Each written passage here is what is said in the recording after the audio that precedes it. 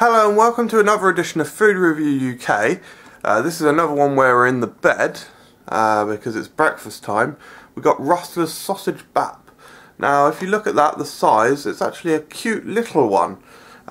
This product, I've never seen it before. I found it in B&M Bargains for 99 pence. I imagine it's probably exclusive to that shop.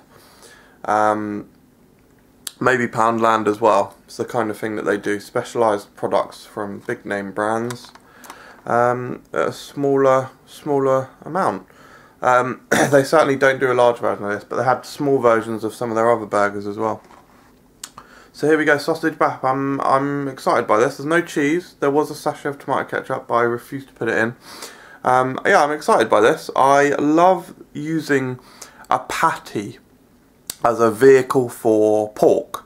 I love sausage patties. So here we go.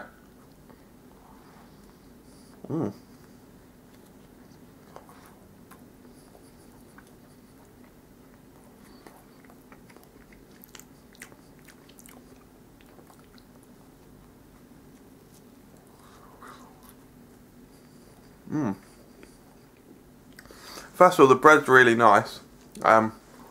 It's quite small and it's only in the microwave for a minute, so there's not too many problems with the texture on the bottom. It's nicely aerated and tasty bread. The pork itself is very earthy, which is nice, deep flavoured, very strong pork flavour. It tastes slightly herby. I can't see any herbs in it. Let me check the ingredients. Yeah, just a few spices and garlic powder and whatnot. Yes, yeah, really nice. I think it would go amazing with a slice of cheese. That would really set it on fire. But I do think it's very good, considering what it is. You know, there's not many products where you can get a sausage bap, cook at home for breakfast in this country.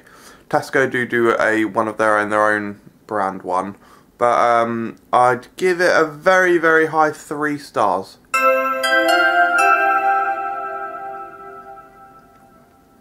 Still enjoyable, and to be honest, even though it's only a 3, it's another great product from Rustlers.